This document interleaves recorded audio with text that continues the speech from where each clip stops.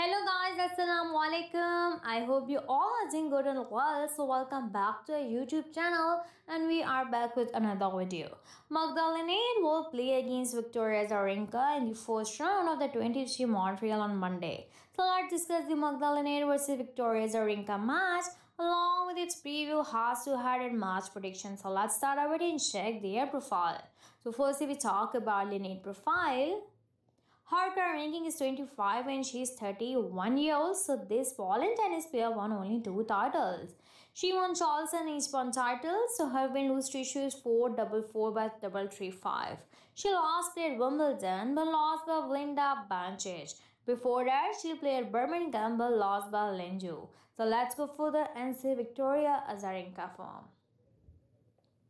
Her current ranking is 19 and she is 34 years old. So this tennis player won 21 titles. She won New York, Brisbane, Wales, Miami and some other titles. So her win-lose ratio is 593 by 239.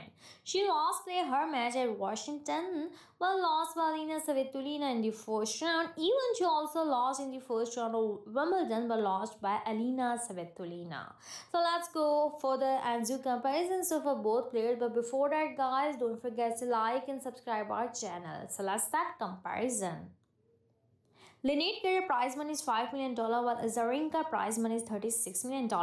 Linette coming to this match with a ranking of 25 while Azarenka rank is 19.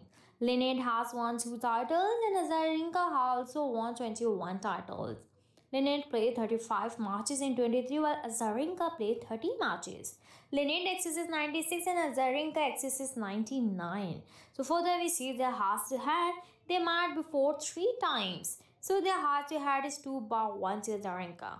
She's on the lead. This year they met at Miami and Linette won the match. So after all analysis, head-to-head and instant form, we predict that Magda Linette start this one as the favorite, but Azarenka is also a very good player. She is strong on the surface and with every game, she is more improving her game. So I guess it may not be an easy game for the both players.